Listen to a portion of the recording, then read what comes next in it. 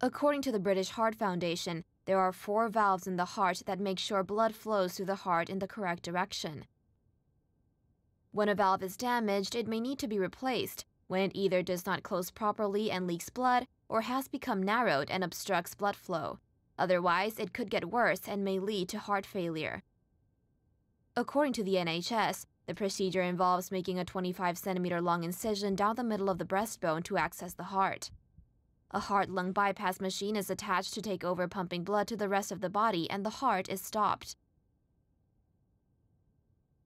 Once the vessel is clamped and opened up, the damaged valve is removed and replaced with a new one that is either artificial or biological. The heart is then restarted using controlled electric shocks, and the new valve checked before the heart-lung bypass machine is removed and all incisions are closed.